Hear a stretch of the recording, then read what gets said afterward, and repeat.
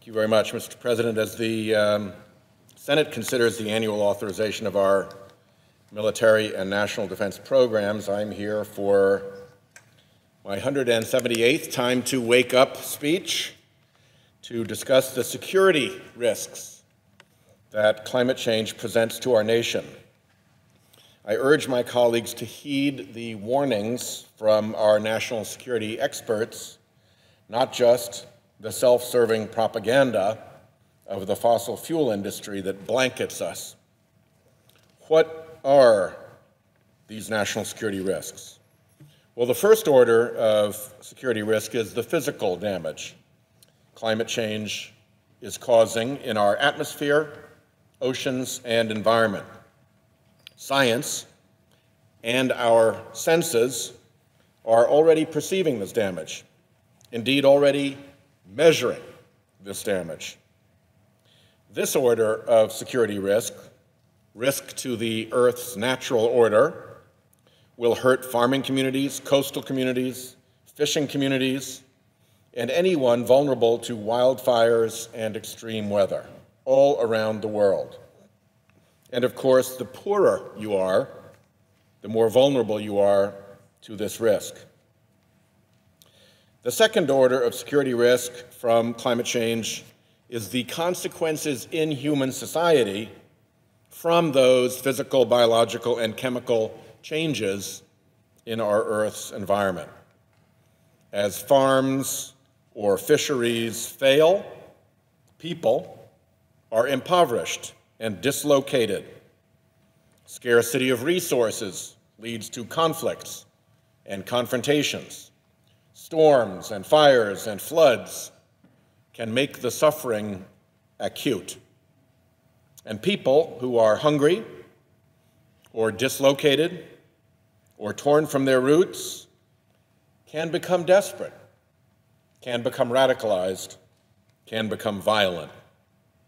That is why the Department of Defense has for many years called climate change a catalyst of conflict. Researchers from NASA and the University of Arizona determined that drought in Syria was very likely the worst in 1,000 years. Massive crop failures and livestock losses moved farmers into stressed cities, where popular protest met brutal violence from the Assad regime. The tide of refugees from that chaos swamped Europe. To the extent the droughts in Syria were a root cause of the discontent that led to the conflict and ultimately to the flight of refugees, European governments have seen this second order of security risk up close. There's a third order of security risk: damage to the keystone institutions of our present world order: market capitalism and democratic government. We depend, for the quality of life we enjoy, on market capitalism and democratic governance. And those institutions, capitalism and democracy in turn, depend on popular approval and confidence. But if you are a person whose livelihood has been harmed by the first order environmental effects of climate change, or if you are a person swept up in the second order societal effects of climate change, or even if you're just a person who is dismayed as you witness the suffering and harm caused by climate change around you, you will want answers. It is human nature to want answers. When people are hurt, they want a reckoning. And when that reckoning comes, the discredit to institutions like capitalism and democracy could be profound for having failed to act in face of a known risk. Add to that failure to act a moral failure. Why the failure to act? Fossil fuel companies, corporate entities, are knowingly causing this harm.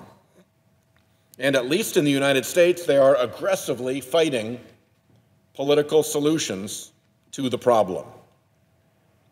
They are fighting with professionally administered misinformation. Climate denial is the original fake news, and with an absurd arsenal of political money. Companies not in the fossil fuel industry often have excellent climate policies within their corporate fence lines and sometimes even out their supply chains.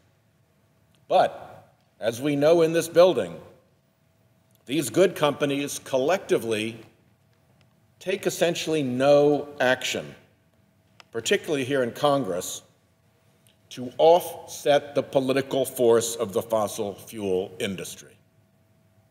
Indeed, many companies with good climate policies nevertheless support industry organizations that are the instruments of the fossil fuel companies in preventing solutions.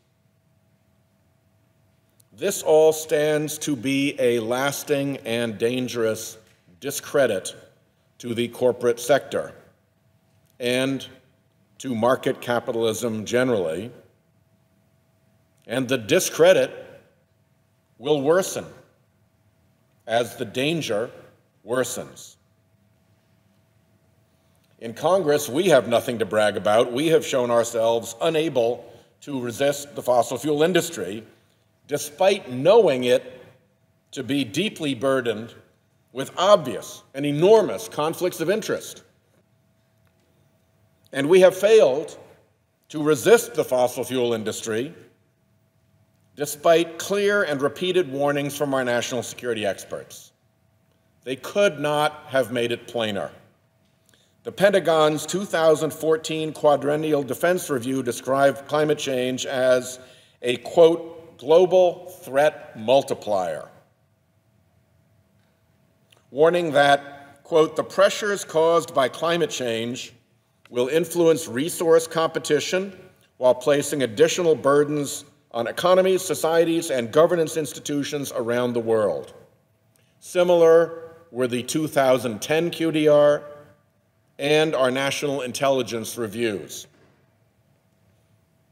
During his Senate confirmation process, Secretary of Defense James Mattis told this body, and I quote him here, climate change is impacting stability in areas of the world where our troops are operating today. It is appropriate, he continued, for the combatant commands to incorporate drivers of instability that impact the security environment in their areas into their planning, i.e., climate change needs to be a part of command planning. In response to a question from the Armed Services Committee, he testified, I agree that the effects of a changing climate, such as increased maritime access to the Arctic, rising sea levels, desertification, among others, impact our security situation. I will ensure, he said, that the department continues to be prepared to conduct operations today and in the future, and that we are prepared to address the effects of a changing climate on our threat assessments, resources, and readiness, end quote. Former Admiral Samuel Locklear, as head of U.S. Pacific Command, warned in 2013 that climate change was the biggest long-term security threat in his area of operation, noting the need for the military to organize for, and I quote him here, for when the effects of climate change start to impact these massive populations. If it goes bad, he said, you could have hundreds of thousands or millions of people displaced, and then security will start to crumble pretty quickly, end quote. The Government Accountability Office is our federal government's watchdog. GAO has warned that climate change could affect military testing, training, and operating activities, hampering readiness and mission continuity. They've also warned of DoD's fiscal exposure to climate change. GAO says climate change is already affecting our defense infrastructure around the globe. 555,000 facilities and 28 million acres of land with a replacement value of close to $850 billion. For instance, the Army's Fort Irwin, California, is susceptible to heavy rain and flooding. Air Force radar installations in Alaska stand on unstable, thawing permafrost. The Diego Garcia installation in the Indian Ocean and Naval Station Norfolk in Virginia each face rising seas. In his new book, The Water Will Come, author Jeff Goodell quotes former Norfolk Naval Station Commander Joe Bouchard. The commander said, and I quote here, "It was not a nuisance problem. It was not a minor operational issue. Sea level rise was interfering with the combat readiness of the Atlantic Fleet." I repeat, sea level rise was interfering with the combat readiness of our Atlantic Fleet. The Navy is spending hundreds of millions of dollars to raise piers and other infrastructure above the rising waters. But, Goodell writes, a base like Norfolk is the hub of an entire ecosystem that has grown up around it. Fuel suppliers and electrical lines and railroad tracks and repair shops and housing and schools. You can't just move all this to some random spot, end quote. So it's happening in Norfolk is pretty damn serious. In 2015, our Secretary of State, John Kerry, went to Norfolk and he asked officers there how long they thought the base could hold out. 20 to 50 years, Captain J. Pat Rios replied. Goodell describes this as what he calls, I'll quote him here, an extraordinary moment in the annals of American military history. A U.S. naval captain had just told the Secretary of State that this strategically important base, home to 6 aircraft carriers and key to operations in Europe and the Middle East, would be essentially inoperable in as little as 20 years. Mr. President, the bill approved by the Armed Services Committee recognizes this and requires the Pentagon to submit a comprehensive threat assessment describing the climate risks to military missions and the climate-related vulnerabilities of that massive DoD infrastructure. The department is further directed to submit an implementation master plan detailing the steps that DoD will take to mitigate climate-related mission risks, incorporate climate-related events in combatant commanders' theater campaign plans, address military infrastructure vulnerabilities, update military construction standards for predicted flooding and extreme weather, and evaluate DoD's progress adapting to climate change. I commend Chairman John McCain and Ranking Member Jack Reed, my senior senator, for seeing to it that this language was included in this bill. I also commend my House colleague Jim Langevin for getting similar language into the House version. The House provision states, and I quote, and by the way, this was a big bipartisan provision when it was voted on in the House. It states, and I quote, "Climate change is a direct threat to the national security of the United States," end quote.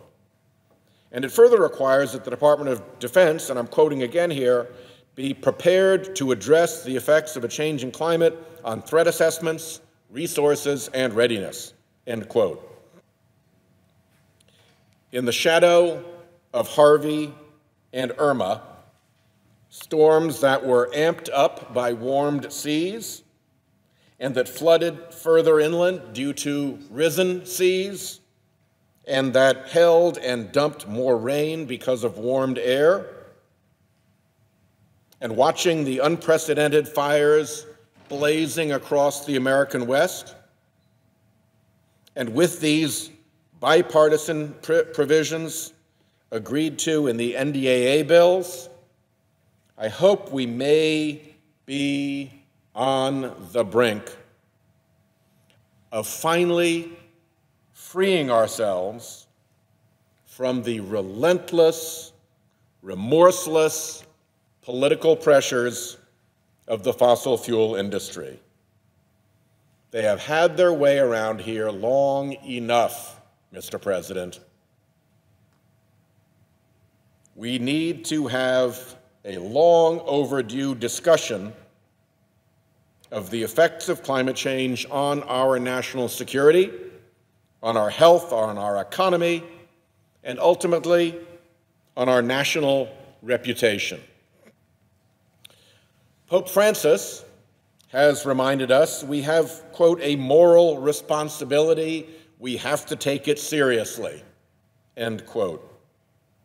He said, I'll quote him again, "You can see the effects of climate change, and scientists have clearly said what path we have to follow."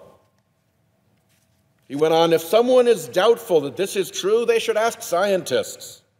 They are very clear. They are not opinions made on the fly. They are very clear," end quote. Now, Pope Francis is a scientist himself, and having heard plenty of confessions, he's also a man of the world, and he understands the weakness of humankind. He understands political pressures. When you don't want to see, you don't see, he said. But he reminds us, history will judge the decisions. America is an exemplary nation. As an exemplary nation, one that projects power by example and not just by force, America will be stronger and more respected if we pull together and craft American climate solutions. For a country that seeks to stand as an example in this world, a city on a hill, we often say, and a country which benefits from the power of that example, this shaming display of out-of-control special interest influence will have consequences. The world is watching. We have a role to play in this world, we Americans, and it's time we got about it before the consequences of climate change become, to quote Donald Trump in 2009, catastrophic and irreversible, end quote. I yield the floor, Mr. President.